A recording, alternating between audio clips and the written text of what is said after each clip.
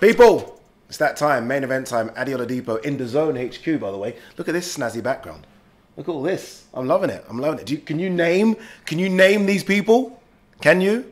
You should be able to. Gegard Mousasi, Bellator champion, former unified heavyweight champion, Anthony Joshua. Remember, this is sponsored by William Hill. Proud to have William Hill as our sponsors. So many special guests today. We're going to talk about, obviously, why I was in Vegas and New Orleans. Alex Alkoe is going to join us to talk all things Premier League because it's been a crazy few weeks in the Premier League. And Lee Phelps is going to join us as well to get the latest odds on those big games in the Premier League. But as you guys know, I wasn't here. I was across the pond. I was in New Orleans first for Misfits. We'll talk about that in a second. But I was in Las Vegas, the most important part of that journey, for the big one. Gervonta Davis versus Ryan Garcia. Arguably, in fact, no argument about it, definitely the biggest fight of the year. Trust me, I was there. I can confess. By the way, let me tell you this. I was in the VVIP room. Yeah, you know Ade doesn't do VIP. VVIP room. You know who was in there with me? Conor McGregor, Mike Tyson, Manny Pacquiao. And the awkward thing is, this is a true story. I'm telling you now, no lies. Conor McGregor walked past me. And I said, Conor, I didn't expect him to respond to me because everyone's saying Conor. And he put his hand out and I didn't have my hand out. So I missed the dab. I missed it. I missed the opportunity. But we'll get him again. We'll get him again. But look, honestly, fantastic night in Vegas. One of the biggest, and I've been out there for a few of them. I've been out there for Golovkin Canelo. I've been out there for Canelo versus Dimitri Bivol. This topped the lot. It really did. So what we're going to do now is look back on that fight. It was a fight that had so many interesting moving parts to it. Ultimately, you guys know who won the fight, Gervonta Davis, 7th round, TKO to the body. But there were a few bits to it as well. All right, let's get into this. Again, one of the best atmospheres I've seen. And the reason why it's one of the best atmospheres is because it was split. This is very rare. When you go to a Canelo fight in Vegas, Canelo has 95% of the crowd. This, 50-50 split, so great atmosphere. All right, first round, Ryan Garcia is flying. I mean, he's honestly going for the knockout. He's letting that left hand, and we know how important that left hook is. He's letting it go at will, but nothing landing. Nothing landed. And I'm watching it. I was lucky enough to watch it, name drop. Sean Porter, me and Sean Porter are watching it together. And Sean Porter's saying, okay, he's starting to really read this left now, is Gervonta Davis. He's reading it, bang. So Ryan throws 3 lefts at the same time. Gervonta dodges the first one, avoids the second one, then really ducks him for the third one, then lands a peach, and I mean peach of a left hand. Ryan Garcia down, crowd goes mental. To be fair to Ryan, got his legs, got his strength in his legs, got back up. But from then on, it changed the tide of the fight. He then started fighting, I don't want to use the word scared, cautious. That's the right word. He started fighting cautious. And you felt like it was just inevitable that Gervonta was going to get to him. In the second round, Ryan again swinging, Gervonta landing clean. Gervonta now knows he's got a target. And the biggest mistake I think that Ryan made was Ryan started fighting to Gervonta's height. Gervonta is about 4 inches shorter than Ryan.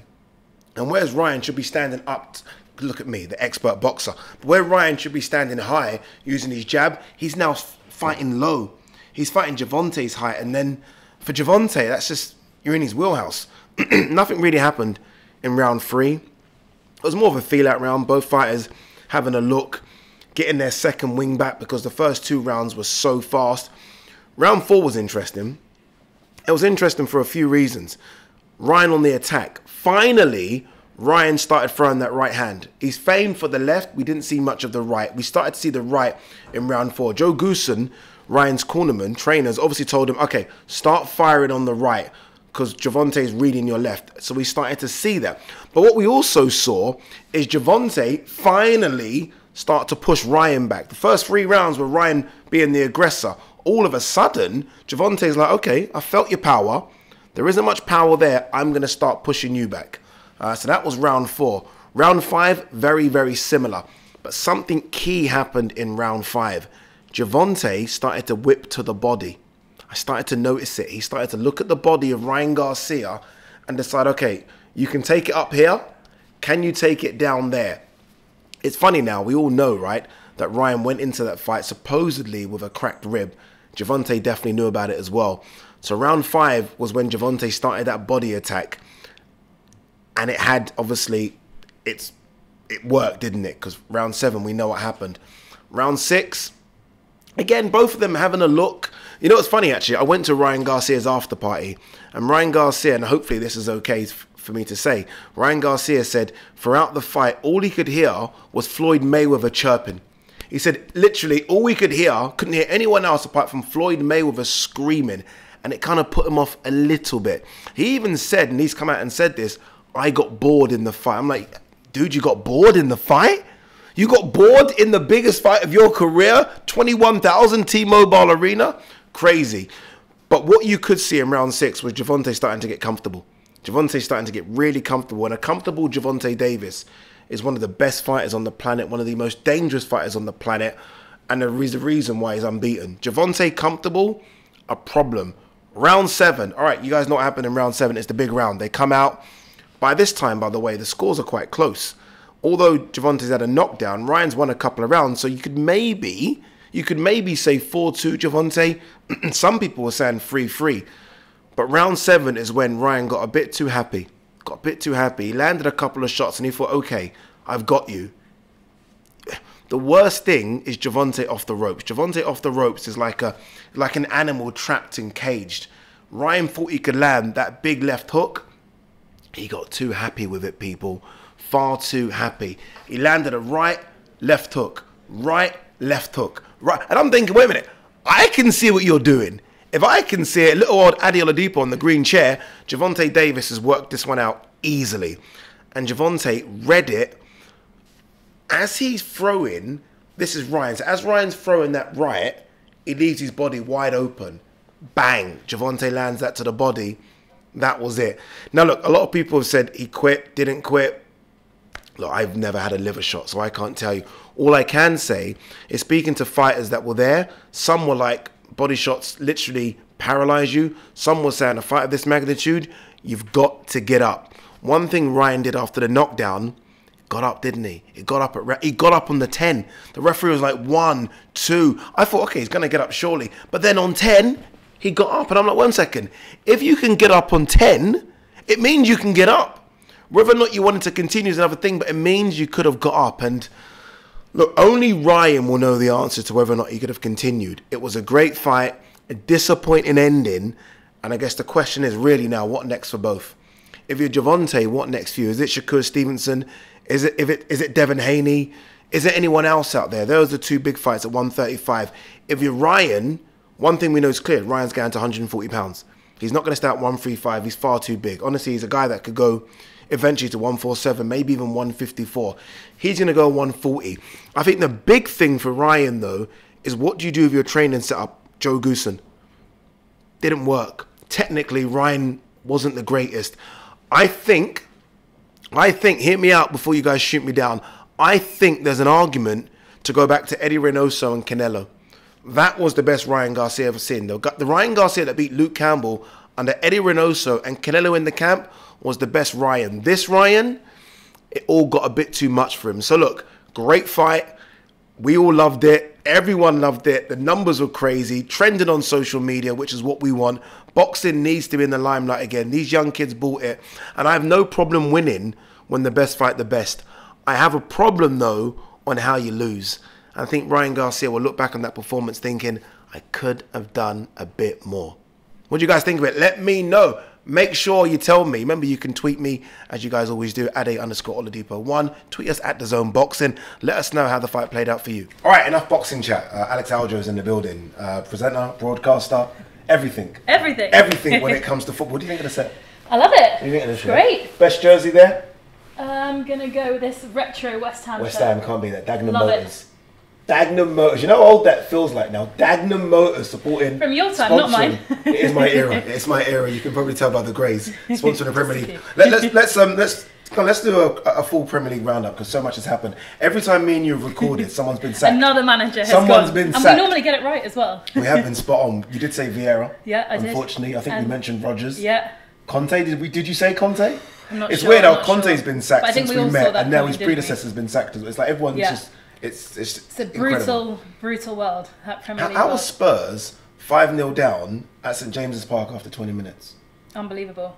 I think no one saw that coming, did they? No. The Tottenham fans that had travelled all the way up to Newcastle certainly didn't see that coming. What do you make of the refunds? Money being given back? I think they had to. Right? Most of them only saw 20 minutes of the game. Fans care about that? I think so. Yeah? I think so. Obviously, they'd rather have seen Tottenham victory. Yeah. And obviously, lots of people are annoyed as well, the fact that the Tottenham players switched shirts to the Newcastle players. You know what? That's a disgrace. I understand why the Newcastle players would want a Tottenham shirt to remember that game. Yeah. But why would... Yeah, I feel like they should have left it, be like, yeah, I'm As right. that was happening, the Don't worker need that. picture was Roy Keane. Because you know he hates all that Yeah, stuff. yeah, He hates all of it. But for me, for a team fully loaded as Tottenham, I know there's some players that probably shouldn't be there, not good enough. That's tools down. There's no way Newcastle could be 5-0 up after 20 minutes. It's a disgrace. It's a disgrace. But look, Well, Cellini said it's the worst performance he'd ever seen. From anything. From anything. From anyone. From any team. He's got but surely he has to take some of the blame as well. He has. Hence The why players he's as been well. gone. And Daniel Levy actually came out and said it was his responsibility. He Really? took full blame. Yeah, he came out and said responsibility is mine. Interesting. And I was at the training ground the other day and I asked got those connections. I asked Clement Longley actually, who didn't play, he didn't come off the bench, and I said, look, Daniel Levy said it's his responsibility, but how much responsibility do you players feel? And he said a huge amount, of course. Of course. Okay, that's good. They've underperformed throughout the season. Yeah, it's crazy They're how just they desperate could for still make expansion. Champions League. They That's how could, crazy it is. I know they like could. they're way off it now mentally, but in terms of points on the Massive game against Manchester United coming up. huge. Win that and they could. And it's a season of success. Unthinkable Maybe. that Tottenham can make Champions League. Newcastle, though, straight there. I think they potentially could do it in the next couple of games. Some big games tonight, but I do want to go back on yesterday. Yep. Just because all I want to focus on, if we can, is Aston Villa and Unai Unbelievable. Emery. What is going on? So they were 16th Yeah. when Unai Emery took over, and now they're 5th.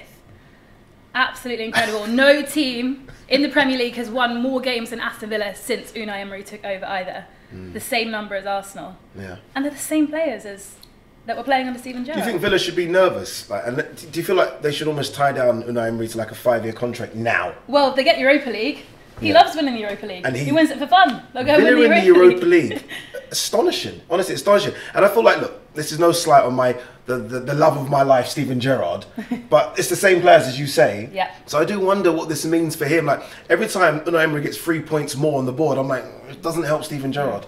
Doesn't help him at all. And you'd think, obviously, coming in such a legend in the Premier Yeah. League, the players would have had so much respect for him as well. Why didn't it work?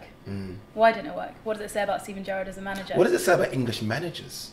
I know Eddie Howe's doing fantastic. You look so at we Frank can, Lampard as well. Frank Lampard, Graham Potter, Steven Gerrard, all like being held as the next best thing. All of them. I don't want to say failed. It's a harsh Yeah. word, but I've just said it, haven't I? Failed. Said it. All failed, man, haven't they? And Unai Emery is one of 6 Spanish managers in the Premier League as well. Yeah. All right, we don't just talk Premier League on this show. We talk everything. We talk everything. We even go down to the National League because that's what we do. Maybe this might just be a one-off though. I'm not quite sure. Wrexham are into League Two. It's worked, right? The gamble has worked. They spent a lot of money. Players have come down from League One to play for them, and right now they're a team that everyone seems to love. Yeah, I think even if you don't love football, there's some people watching the National League. They've never watched football in their life before, and they're suddenly tuning into Wrexham. Because we all love Ryan Reynolds. That's We why. all love Ryan Reynolds, and let's not forget Rob McElhenney as well. I Yeah, think he gets forgotten a bit, doesn't completely he? gets forgotten. You know why? Because no one can pronounce his surname. You just done very Rob well. McElhenney. McElhenney. McElhenney. There I you think go. people said it was a publicity stunt to begin with, Yeah. but they've proved how much they care. They love it, don't they? Yeah, they do. And Ben Foster's only played a few games for them, but he's come out and said that he's never felt this way. He's played over 500 games, Yeah. played for Manchester United in huge games, and then he said he hasn't had a feeling like this before. He says Yeah. Wrexham feels like home. He absolutely adores it. And look, what they've done, like you get owners coming in, especially in like Premier League and Championship, where fans hate the owners. They're taking money out of the club. They're not investing, Yeah. all this stuff.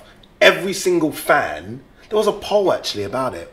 I think like 11,000 votes. It was like 99.7%. And I'm like, I'm going to track down the 0.3. I want to know Yeah, what you're not what's wrong happy with about. them? What Like, don't you like about what are you Ryan upset Reynolds? about? Are Yeah. you okay? Do you need your head inspected? It's crazy. But no, well done to them. They're in so League involved Two. as well, aren't they? They're right in the middle They're of it, there. on the pitch with them, getting beer thrown over them. It's crazy. Well, you know what's really crazy? They've got this bloody friendly with Manchester United. Yeah, they're playing Chelsea as well. What? Playing Chelsea. It's an unbelievable in North story. Carolina in the summer. Somebody's- like, They're going to try and get Gareth I want to Bale know how now. far the story can go, though. Well, did you see Gareth Bale? He sent a video to them saying I need a round of golf with you to Rob McElhenney. Yeah. And Rob McElhenney said, yeah, I'm going to spend 4 hours convincing you to sign for Wrexham and come out of retirement. Gareth Bale Imagine. League Two. Gareth Bale.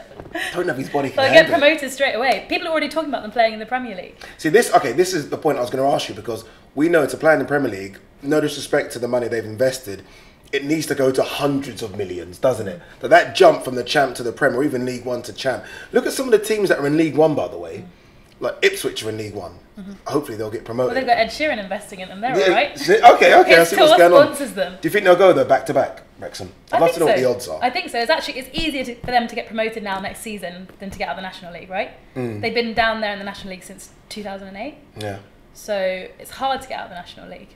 But I think, yeah, they'll go straight up. All right, should we talk Chelsea? Shall we? Might as well. Let's talk Chelsea. What a mess. What a mess. Chaos. Are we going for Mayhem. that again? Turmoil. Distress. Honestly, no, it's bad, isn't it? It's funny because when Lampard was appointed, I remember saying to someone, it's so bad he could get sacked before the end of the season. I said, if they don't win every game, or at least win a couple. And they've lost all four. Scored Scored 1 goal. Yeah. All right, let's talk about the managers being linked, being replaced. Company's name was linked the other day. I saw Vincent Kompany. It was. And what a job he's done at Burnley. Unbelievable. Unbelievable job. But I think it is going to be Mauricio Pochettino. Yeah, he's so good. I think the Chelsea fans are happy about the appointment. Really? I think the Tottenham fans may be not so happy. Yeah. But I think it's the right profile. It's weird how a Tottenham manager being sacked is going to Chelsea. I know he's gone to Paris Saint-Germain. Whereas before, it's no disrespect to Spurs here. It's if you get sacked by Chelsea, you can go Spurs. But not the other way. We haven't seen it the other way. Sacked by Spurs, go Chelsea. Sacked by Spurs, go Chelsea. It's normally the other way, isn't it? You think of the managers Conte, Mourinho, VS Boas. It's been the other way around. It's been the other way around, hasn't it? Yeah.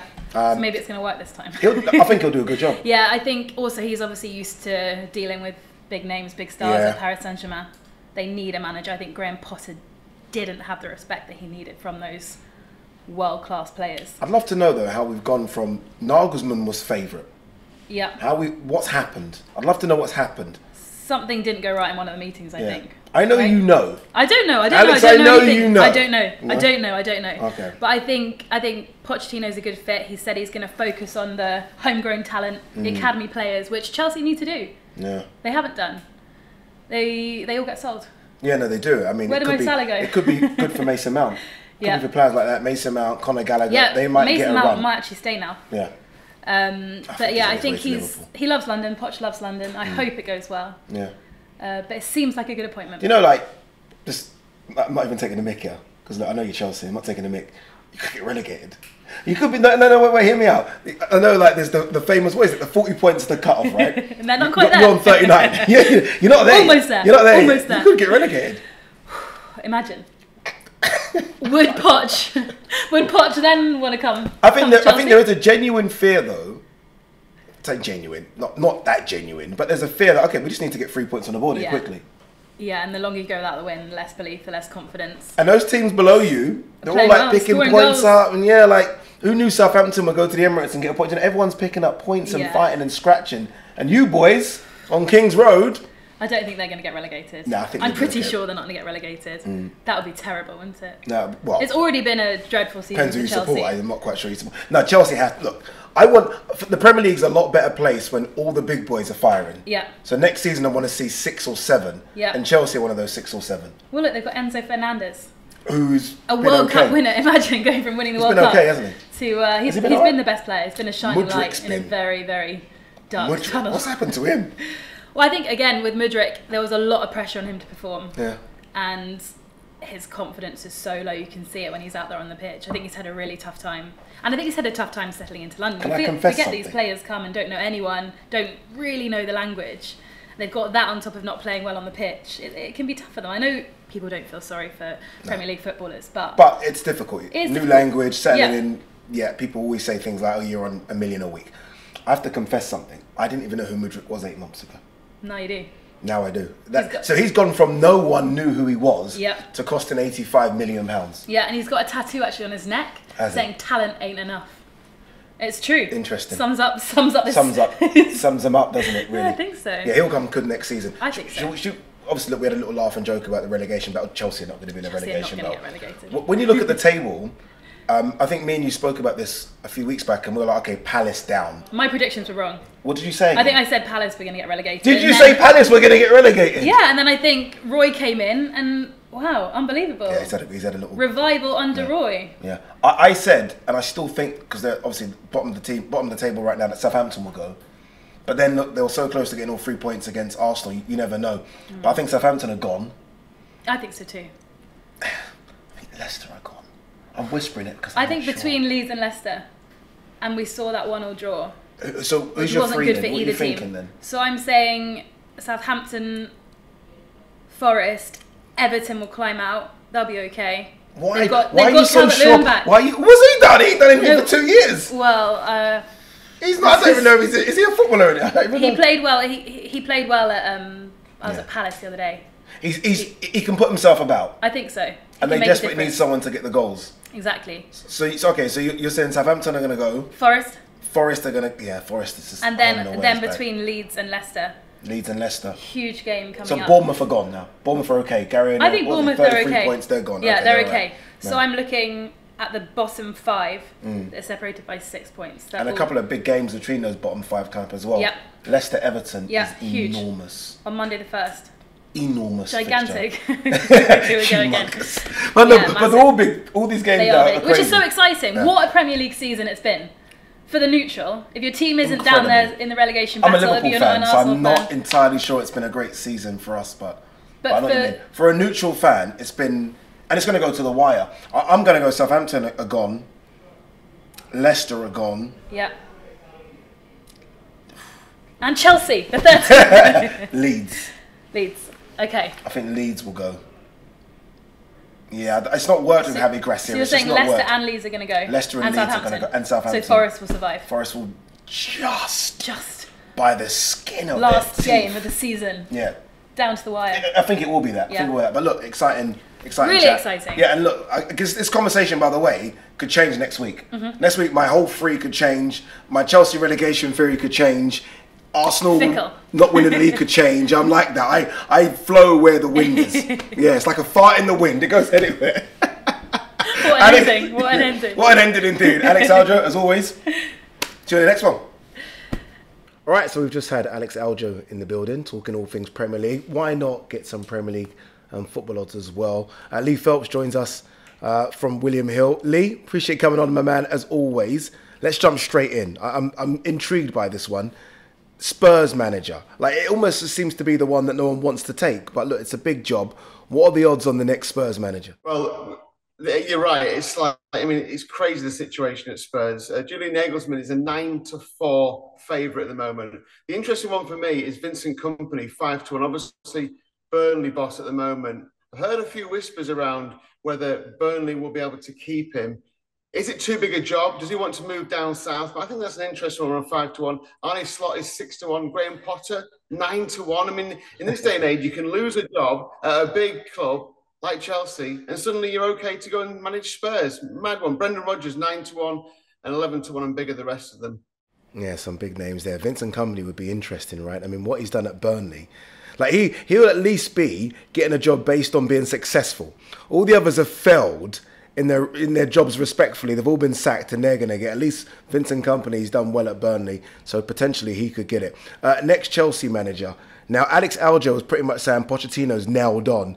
How true is that? Well, 16-1 on is nailed on in bookmaking terms. So yeah, absolutely. Like, that's so short. Look, we do see in these markets that just because you are 16-1 on doesn't mean you get the job. And we see, different managers fluctuate in these markets, but it looks like it. 12-1, the next biggest one. So it's hard to argue against that, isn't it? 16-1 on is about as much as a nailed on, if you like, as you're going to get in these kind of markets.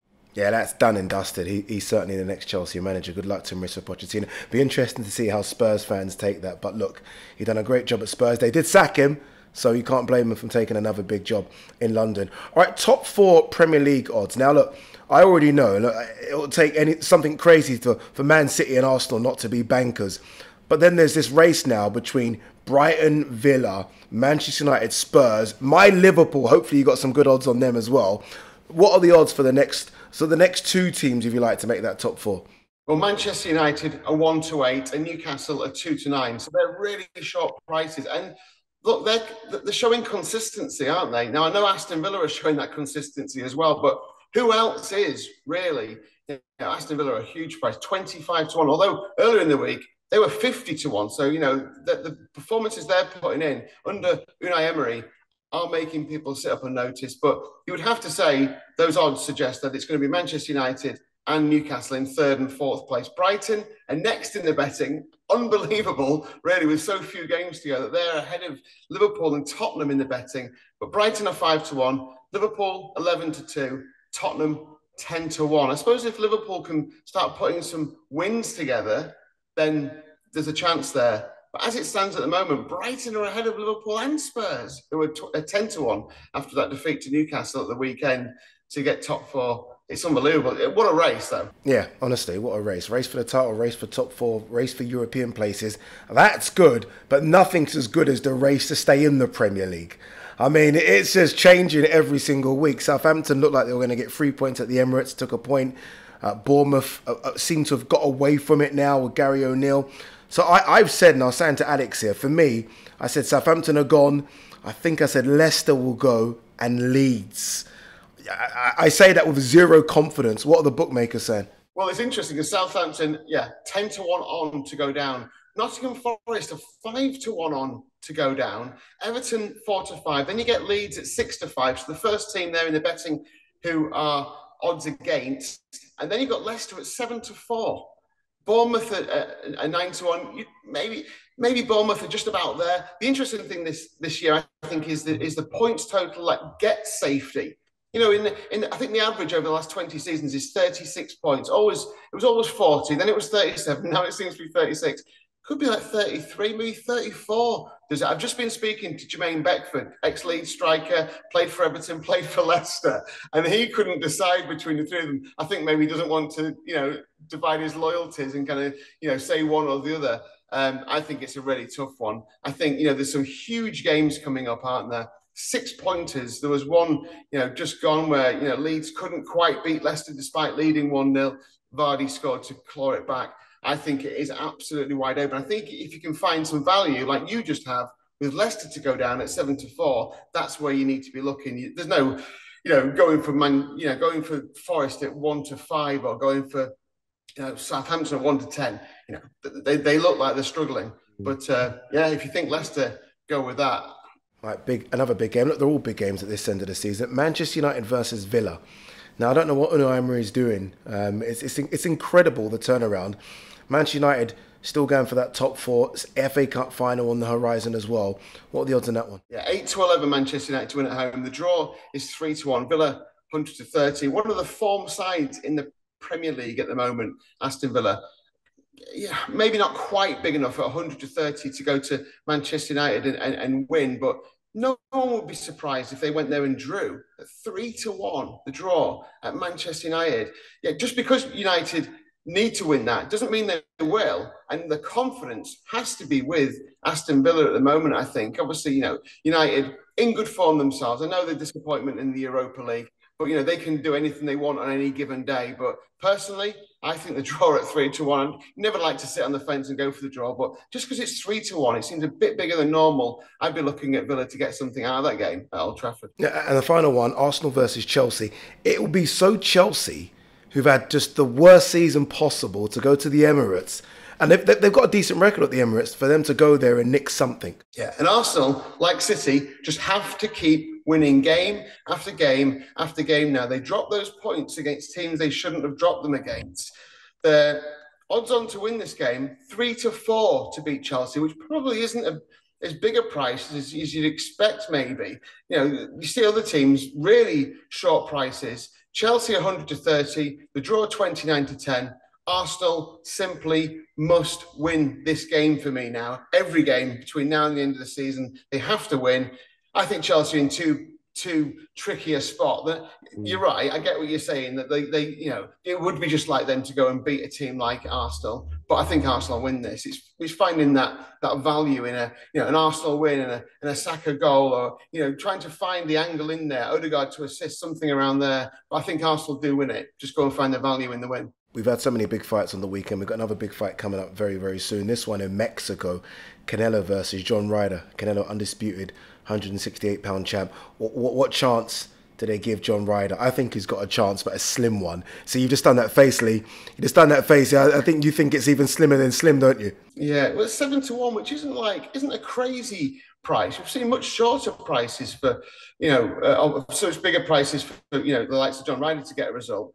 Saul Alvarez is 1-14 here, Canelo, to win this. He's got a fantastic record against everyone, but he seems to like fighting British fighters. He bashes up the Brits all the time, I'm telling you. So, 14-1 only is a big price. He's a big favourite in this one. 3-1 on to knock Ryder out. Ryder's 14-1 to win by stoppage. When you go to decision, can he make it through to if he got any chance, right, can he make it all the way through to a points decision? Well, he's 18-1 to win on points, which seems unlikely. 11-4 Canelo to win on points. If Ryder can tough it out and manage to get through, the full 12 rounds, 11-4 for Canelo to win on points, maybe. But, there's loads of odds on, various different rounds, the kind of grouped rounds. So if you think Ryder does a good job, but doesn't quite get to the end, Canelo to win rounds 10, 11 or 12 is 100-30. Maybe got a shout. Canelo to win in rounds 7, 8 or 9 is 12-5 as well. But I don't want to, be unpatriotic or anything, but Canelo is, he's fantastic. And I really hope John Ryder can put up a fantastic performance. I'm not sure he can win. Cheers, Lee. Appreciate it. Thank you very much. Up there, the latest odds from William Hill. Remember, begambleaware.org. All right, my favourite part of the show where we go through some of your questions that you've sent in. Thank you so much before we start to our guest, Alex Alkoe, who's she's just incredible when it comes to football, isn't she?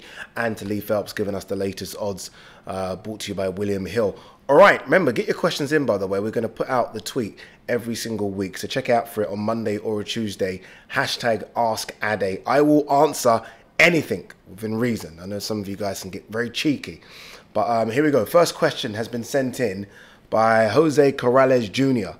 When can we have Anthony Joshua versus Tyson Fury? The $1 million question. I've been waiting for this fight for like 5 years. And you know what? Having spoke to AJ a few times, he's desperate for the fight to happen as well. I think Tyson Fury's desperate for the fight to happen as well. It all comes down to pounds and pence, people. Is there enough pounds and pence for both of them? I think there is. Don't quote me. I think we might get to see it early next year. You thought I was going to say this year. No, early next year. I think we're going to get to see it. It's a big fight. Fingers crossed it can happen. All right. Ringside Fracas says, one fight you could make between a boxer from today and a boxer from the past. And who would you have winning and why? It's got to be Sugar Ray Leonard versus Floyd Mayweather. Any other answer's wrong. That's the one we want to see. If anyone says anything else, they don't know about boxing. Look, two of my favourite fighters of all time. Sugar Ray Leonard, arguably my favourite fighter of all time. Floyd Mayweather, just a genius. When I get bored, I sit down and I put on YouTube and I watch Floyd Mayweather fights because he is incredible. That fight at 147 would be sensational. Honestly, sensational. And I would pick Floyd Mayweather to win. Hold on. The why is because he's never lost. So I don't know how you beat him. Well, unfortunately, I've seen Sugar Ray Leonard lose. So I'm going Floyd Mayweather to win by razor-thin split decision. But no, good question. That would be an incredible fight. Noz Tajik says, if you were managing Joe Cordina, who would you be targeting next? How do you think he fares against the other world champions in the division? I almost feel like this is a double question here. Who would I target next? Oscar Valdez. Reason being, yes, I know he doesn't have a belt, but Oscar Valdez is probably the biggest name in the division, bar Joe Cordina.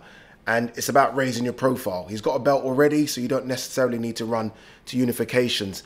In terms of a world champion in the division, Navarrete, because he is the killer in the division. He really is the one that could beat Joe Cordina. So Joe Cordina beating him, then that's it. You've won the division. You can move on. Obviously, other champions in the division, Garcia is a good fighter as well. But for me, the fight next, Oscar Valdez. The fight in terms of unification, Navarrete. But look, if you're Joe Cordina, you put yourself in a position because of that big win. What's this one? Abidjan Abhijan Anand. Who's your favourite boxer of all time and your favourite MMA fighter of all time? Boxer, Muhammad Ali. Or Sugar Ray Leonard, it's close. Muhammad Ali, just. MMA fighter, John Jones. I don't even know why I thought about that. John Jones, easily #1. You know, the reason I thought about it is because Conor McGregor, for about 4 years, was just sensational. Like, this guy could cut a promo better than anyone, but then he delivered as well. That, 12.5-second knockout of Jose Aldo was the greatest thing I've ever seen in an MMA ring or an octagon. It was incredible. But John Jones, just because of longevity, is for me the best. But Conor McGregor, for those 4 years, sensational. Sensational. Remember that bit where Jeremy Stevens is really going at him and he turns around and says, "Who the bleep is that guy?" Conor McGregor was just incredible. The schedule before we go on DAZN for May, incredible. It really is. I feel like we've said so many big words: incredible, sensational, gigantic in this show, but it really is. April was just, I mean, come on, value for money. May, though, I fly out for Canelo versus John Ryder. I mean, that's that. So we fly out for that one. I then get back for KSI versus Joe Fournier, Misfits. And then I do a bit of Katie Taylor versus Chantel Cameron in Ireland, which I've been told has the best atmosphere in boxing. I don't know. I'm not sure. Could happen. And then we roll the dice for Lee Wood. He takes on Mauricio Lara again. So repeat, revenge, all that good stuff. So, I mean, come on, look at those. And there's other bits and bobs in between all that as well. But look, if you're a boxing fan, there's only one place to get your boxing fit, because we have absolutely everything right here for you on DAZN. See you next week.